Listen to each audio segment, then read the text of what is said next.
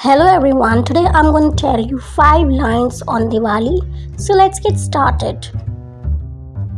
Diwali is the festival of lights. It marks the return of Lord Rama to his kingdom after 14 long years. On this day, people worship Goddess Lakshmi and Lord Ganesha for the well-being and prosperity of the family.